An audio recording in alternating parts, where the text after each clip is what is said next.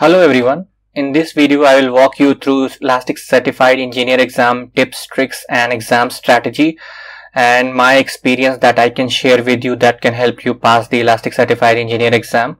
So let's get started. So I passed this exam second time on August 21st 2022 and this was my second time. Actually I wrote this exam first time way back on November 12th 2019. That was the first time when I passed this exam. So there was like two times I have successfully appeared and passed this exam, both on my first attempt. So I'll just walk you through some of my exam strategy tips and tricks. So first thing is to know is like this is the exam, like if you just search for Elastic Certified Engineer exam curriculum, and on August 4, 2022 it was moved from the newer Elasticsearch version 8.1. so make sure you just like practice on a 8.1 cluster. Second thing is like just go through all the sections inside. So there are a total of 5 sections, and based on my experience all the 5 sections are equally important. So it's important that you focus on all the 5 sections equally. And so herein I have put some of the notes which I can share with you. So first is like there were 10 questions. Anyway, this is part of like if you search on YouTube also, this information will be there, but I'll just sharing just to reinforce. There were 10 questions and 10 marks each, and and the time allocated is 3 hours, which I felt was more than sufficient. So that means you have 18 minutes per question, and each question will be like a bit long, and it will try to test you on 2 to 3 different concepts, even 4 sometimes. So you can say roughly on an average you would be tested on 3 different concepts, and all these questions will be solved via Kibana DevTools. So you don't have to log into any machines or do curl to Elasticsearch cluster, because you will basically do everything in Kibana DevTools, and you would not even have to like go through user interface like stack management or any other like index management or something. Everything can be done through Kibana DevTools. So as I mentioned, no SSH to any server or command line usage, and there is no need to do any remote desktop. So you basically when the exam starts, you will remote desktop to a machine, Ubuntu machine, and once you log into once you get into that, that's all. From that point onwards you are inside that machine and you will be doing everything inside that machine. Okay. Next is like search. So you have to search for documentation within the remote UI interface itself. So herein like so once you log in, you will be you can like you will be presented with a like a browser, or like a Firefox browser, and that will have default tab already loaded with your 10 questions. So you will have like, you click like a link, task 1, task 2, task 3, and there will be a HTML page with the instructions like question, and then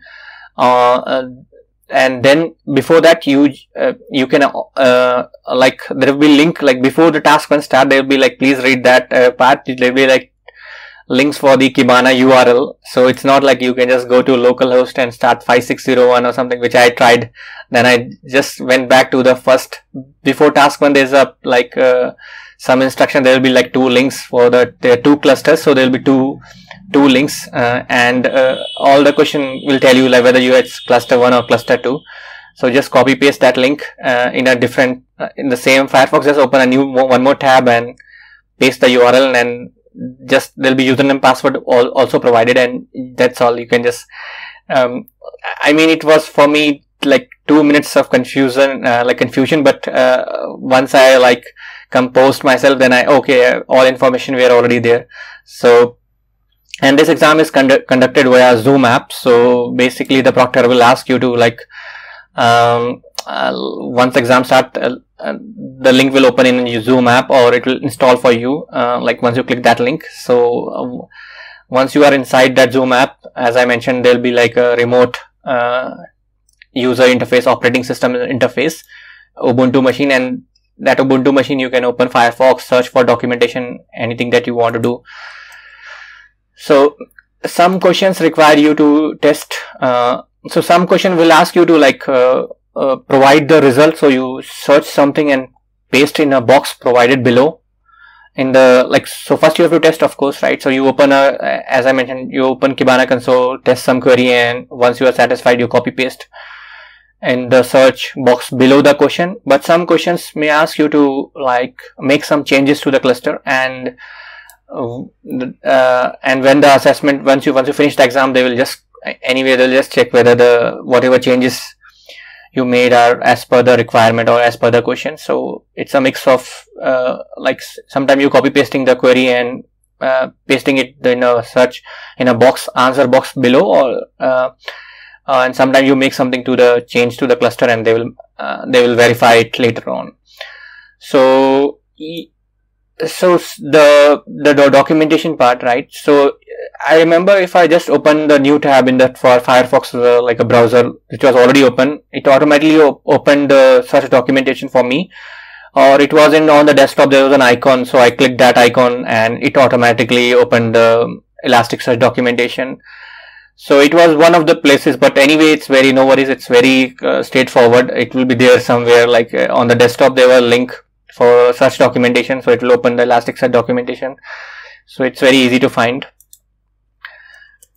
And like now we'll come to some important tips. So let's say you are searching something on the Elasticsearch documentation. So this is which I immediately started, like once you have the link, right click and select open in a new tab for every question. Like let's say you are on the question 1, now you have a tab open already with the documentation, right? So once you search something, don't click and like, so I'll just show you, for example, I have this Kibana console, but this tip will come later on. So for example, I am on the Elasticsearch main documentation. So let me go back to the so this is how it would look, something like, so Elasticsearch documentation. So if I click here this binoculars icon, so I'll be coming here to documentation. So let's say I am searching for something about custom analyzer. So if I just search custom analyzer, so after searching for custom analyzer, it's very tempting to directly click this, but rather I will just right click, open link in a new tab. So this will open here, right? So because as I mentioned, every question will test you on multiple concepts. So if I have to search something like specify analyzer, like how to use an analyzer, so just go, do the same, right click, open in a new tab, and let's say I'm searching for, I don't know how to use reindex API, but I just remember the keywords. As long as you remember the keywords, it's, you are like well and good. So sometimes you may have to scroll a little bit, so you just open like new tabs. And even if you are like totally feel blank, let's say I don't know, even like I just started the exam, I just feel totally lost, so just do search query. For example, if if I feel totally like lost, so you can just search query, like probably maybe you will not see something like, okay, so maybe I can search for match query, for example, match query. So match query or maybe multi-match query, whatever I am searching. So just right click and open. So I have opened all these tabs. So I'll just close some of the other tabs because I just wanted to like so anyway, I'll close it later because there is a tip around this also. So just remember, and because you will be searching for many concepts, so for every question you may have to open 3-4 tabs, like search for 3-4 different things. And one more thing, you can open as many search tabs as you want, as I just demonstrated. So there is no limitation on that. And once you are satisfied with your answer, then you I advise you probably to close the tabs. For example, once you have got the thing, so I'll just come here and better I just like close unnecessary tabs. So that's one another tip. And next is like please always copy the snippets of complete JSON from the documentation and then modify it as per the question. Yeah, so initially it's very tempting to start like answering by writing the query like word by word, like typing it word by word. But during my exam, I realized it's much better to copy paste the relevant part to the Kibana console. So I'll just show you like what I mean. So for example, I have this open. I'll just remove this. So let's say I'm searching for something like custom analyzer, right? So for something of this sort, let's say I take this full thing and copy it.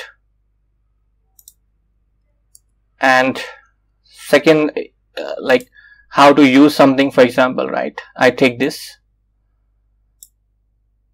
copy it, and something like this. Copy it. And for example, one more thing, I was searching for match query here.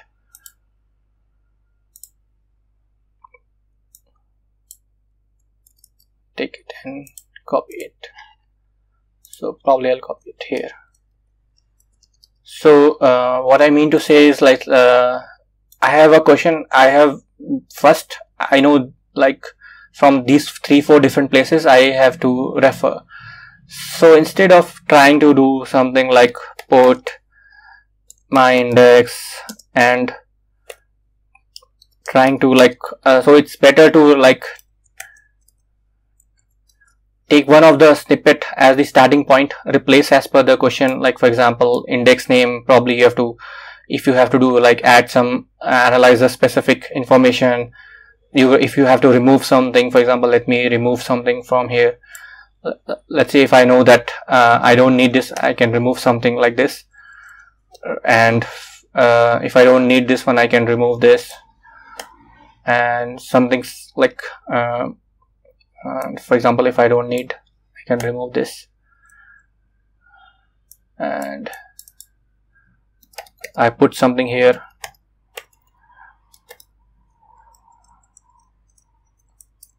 So you just construct your query something like this. It would be much faster for you to actually reach to your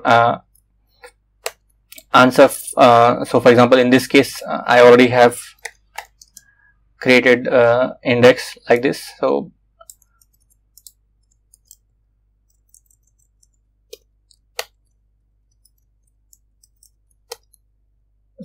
this way I just modified the actual snippet by removing some parts, changing some parts. Then if I need to do something like how to use this analyzer, so I just have to like construct this query all together, right? This mappings comes here, right?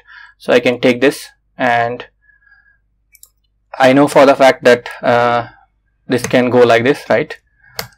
So I can just again delete, and now just now I have like put mappings and settings, and I have created my index. So, and for example, I'm just field blank, so I can just put like if there is a existing index, I can just search. So this is what I mean to say, like consolidate all your findings in one place and then start modifying as per the question. And this one I just have gone through, like please copy all 3 different JSON snippet into the main Kibana console, and this will give you more clarity. And finally work towards how to combine these 3 snippet towards producing the final single answer.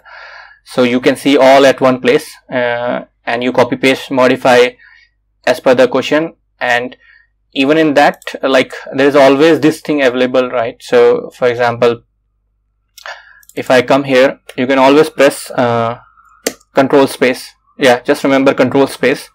So if you are in a, like, if you don't know what types of query is available, like even if you don't know like whether it's A, it start with A, B, C or whatever, just press control space, and you would be able to see like, okay, all these types of queries are available. And the thing is, like, if you just search something, like it should automatically fix for you like what fields that goes into it. So I'll just demonstrate here once more time. So if I remove this one, and now I'll just put again, I'll try, okay, see, automatically it came range. So you see, once you click that range, automatically it will give you what field goes in, and you can remove or modify it as per the question. So I'll add this later in the slides, like control space. So that's also one very good tip. Okay, so next part is, once you have satisfactorily answered a question, then press enter key multiple times to push down the answer below your view, and then start answering the next line at number 1. So this is something which is very personal, like I usually do that. So let's say I have solved this question, then what I would do is, let's say this question is solved, I have copy pasted or made some changes to a cluster, I'll just press enter and just let it go, slide down at the bottom, and then I will start next question. Then I'll write my query and all. Then again I will just once I'm satisfied, I just put it at the down. So that way you don't lose any of the work, and if you want to come back later and like go through, so it's even, you can put like a, like you can just put like also like question 1. So after if you want to come back to next question or something, if you just scroll down, it will be very easy. So you can put question 1, Q2, whatever you feel like, right? So I just put question 1. If later on I want to come down, I can just scroll down and see, okay, where is the question 1, where is the question 2, and there is a very clear cut segregation. So I'm just starting, for example, question 3. So I can just put and this, if you just put hash, it wouldn't bother you because it will be shown as a, like a comment, so it will be in green color. So I just start answering question 3 here, and that's all actually I wanted to cover. So if any more tips, strategy or tricks I remember, like I would be sharing in probably a separate video, but this is all I have got, and thanks for watching. Bye.